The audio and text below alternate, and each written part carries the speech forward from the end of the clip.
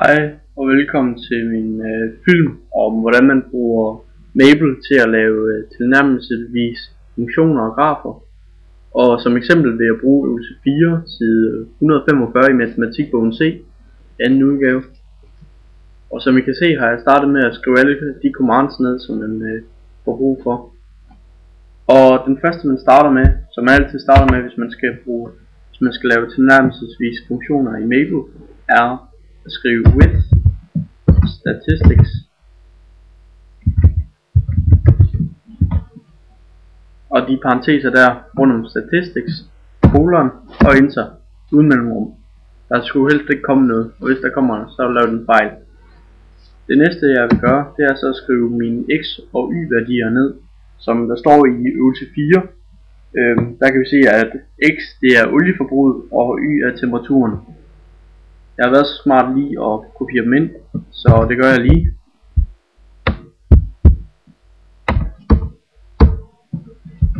Og når du så har skrevet dem ind, som I kan se har jeg x kolon er lige med, og så har jeg næb begynd, og så har jeg alle mine x værdier, og mine x værdier er separeret med et komma for hver x værdi, for hver nyt x værdi, og det er lige meget hvad for en rækkefølge i, men du skal bare sørge for at x og y værdierne de står i den rækkefølge de er kommet.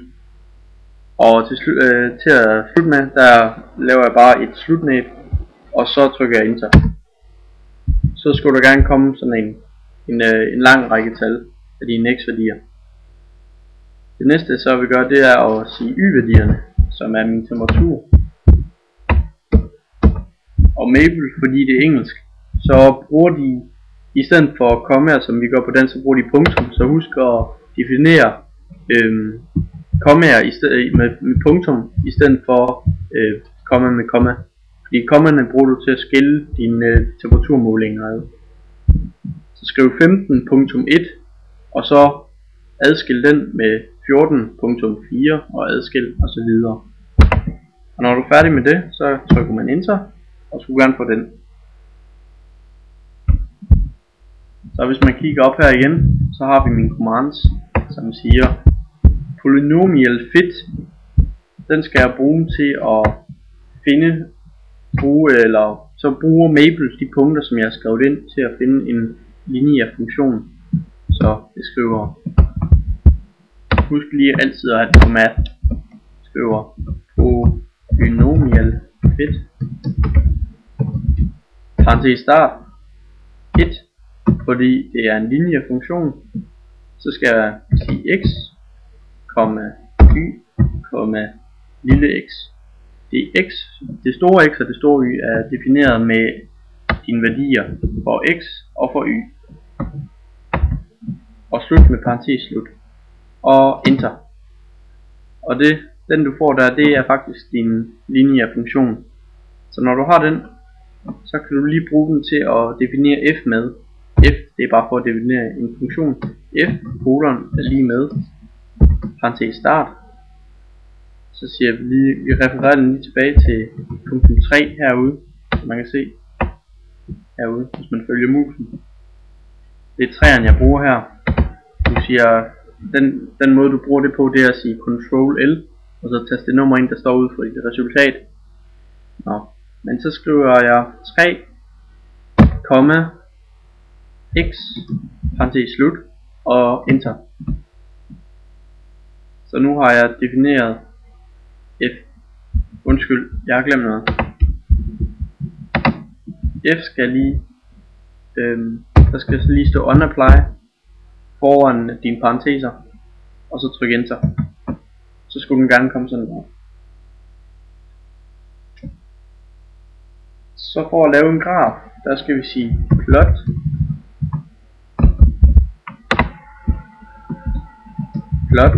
parentes start og vores funktion 3. Så siger vi at vores x værdier, de skal være x er lige med, og den skal gå fra 0 til 600, fordi det er vores olieforbrug, og y skal gå fra minus 5 til 25. Og når du definerer noget, der skal gå fra og til, så skal du definere det med 2 punktummer. Der skal ikke være noget mellemrum i noget af det, som du har skrevet tidligere, eller nu her. Og så slutter du med parentes slut og enter. Så skulle der i gang komme en graf frem.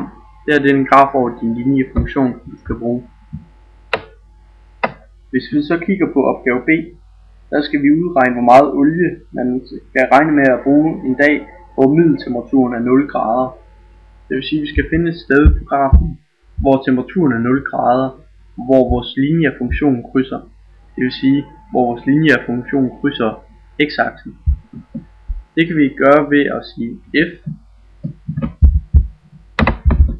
f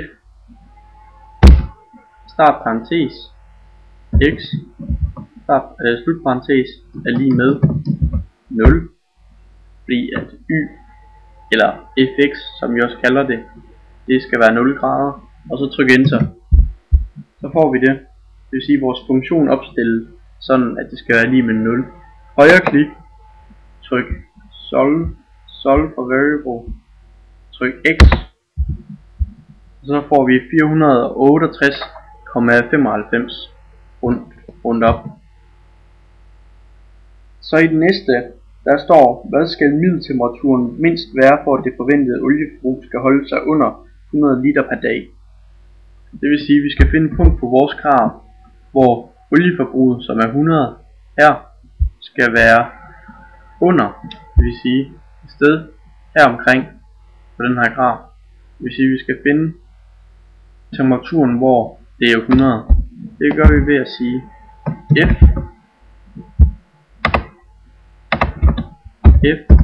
og så x, fordi at x her, det bytter vi så ud med 100, fordi det er 100 liter olie, vi skal bruge, og bare enter. Det vil sige, at olieforbruget skal, temperaturen skal holde sig over 17,026 for at olieforbruget holder sig under 100 liter.